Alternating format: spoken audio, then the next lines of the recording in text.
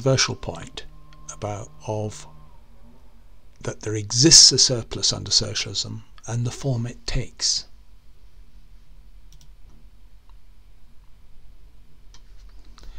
Marx says that the form of surplus extraction is what basically defines an economic system. He says a specific economic form in which unpaid surplus labour is pumped out of direct producers determines the relationship of rulers and ruled as it grows directly out of production itself and, in turn, reacts upon it as a determining element. Upon this, however, is founded the entire formation of the economic community, which grows up out of the relations of production themselves, and therefore simultaneously its specific political form. This is an absolutely key passage in Capital to understanding any debates about the Soviet Union and whether the Soviet Union was state capitalist or socialist. But I'm first going to illustrate what's meant by this argument by looking at the form of surplus extraction under feudalism and capitalism. In the feudal system, the surplus was extracted as explicit, visible labour that the peasants had to do in the fields of their lord.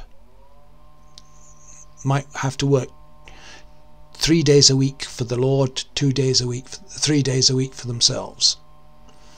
This was distinct from the labour that the peasants did for their family, both in terms of the days of the week they did it and in the place they did it. They didn't do it on their own plots, they did it on the lord's plot. The extraction took the form of personal domination and servitude. They were serfs under a lord to whom they owed duties. These duties are masked by reciprocity.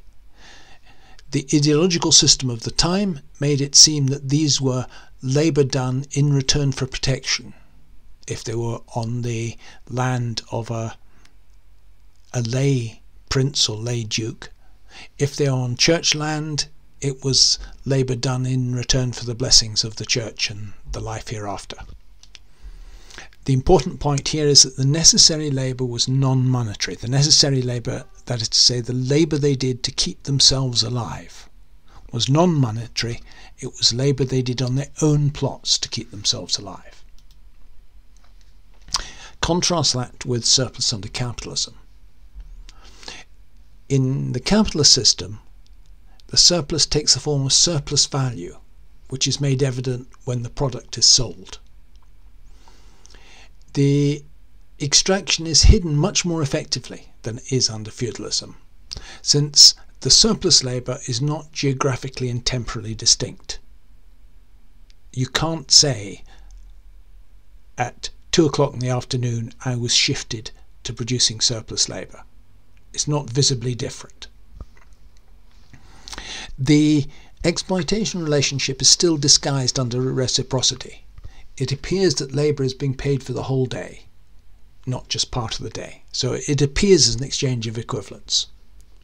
And it's regulated in this case by private contract between people who are formally equal, either the worker and a personal employer, or the worker and the abstract legal personality that is a firm.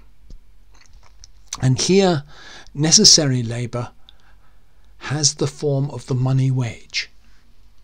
It's quantitatively in the form of money because the workers are no longer in a position to produce their own food. They depend on the market for food. Now, how is the surplus regulated? In the feudal case, it's regulated by explicit feudal obligations laid down by custom or law. It will still be affected by struggles, and these struggles will, under the feudal system, will characteristically take the form of struggles over the level of rent. Objectively, it was constrained by the availability of the working population. If there was a large population of peasants, they could be exploited more effectively. And it was also affected by the degree to which the peasants were a military resource. If they were in a frontier region, for instance, frontier regions of feudal Russia, the peasants might be given laxer exploitation conditions because they were needed for defence. In the capitalist case, the surplus regulation is implicit. It arises as an emergent effect of a multitude of private contracts. Objectively, it's regulated by the length of the working day and by a hidden effect of the rising of labour productivity in Sector 2, the consumer goods sector. Marx identifies this as the critical form of late capitalist surplus, what he calls relative surplus value. Rising labour productivity in the production of consumer goods means that the necessary labour time is reduced. It's important to recognise that this need not actually take place in capitalist firms. In the European Economic Community from the 1960s onwards, the improvement in the efficiency of, for example, French agriculture, which was largely peasant agriculture, meant that less labour was required to produce food in France, and therefore relative surplus value rose without it having to be done under explicitly capitalist relations of production. The surplus is also regulated by collective bargaining over wages and by competition in the labour market. The sort of generally rising level of exploitation we've seen these last 30 years is due to the excess supply of labour in the world market. Now, what about socialism? I've been talking about feudalism and capitalism. Is there a surplus under socialism? Yes, there is, and there's a distinct socialist form of surplus. The surplus product in a socialist economy is defined by the planned net output ratio of consumer goods to capital goods. And this in turn defines a planned ratio of the workforce producing consumer items to non-consumer items. So it's this division of the workforce which is set out before the event in the plan that determines what is surplus and what is not surplus. If people are producing capital goods, they're not producing consumer goods. So if labour is allocated to producing capital goods, labour is not allocated to producing consumer goods, and that affects the surplus ratio. Next point is that it's determined at the level of society as a whole. It doesn't arise out of private contracts. And the next point is that the surplus doesn't go as personal consumption by an owning class. It's appropriated by society as a whole. There are consequences of this mode of surplus extraction. Because it's determined at the societal level, it means that in socialist economies, the political level is dominant. The state appears predominant over the economy. There is no autonomous civil society that there is in a capitalist economy. The fact that the surplus isn't consumed by an owning class means that socialist economies can carry out a more rapid accumulation of the means of production than is possible under feudal or capitalist modes of extraction. Other consequences are, because the surplus doesn't arise from private contract, money wages are relatively unimportant in determining the level of surplus. What actually matters is the availability of consumption goods, and the availability of consumption goods is determined by the planned allocation of labour. The money wage also significantly underestimates necessary labour time, since so many goods and services are either provided free or are heavily subsidised. So the money wage is not an important instrument or indicator of the level of surplus. From this it implies that in a socialist economy, trade unions cannot have a role in regulating the level of surplus as they do under capitalism.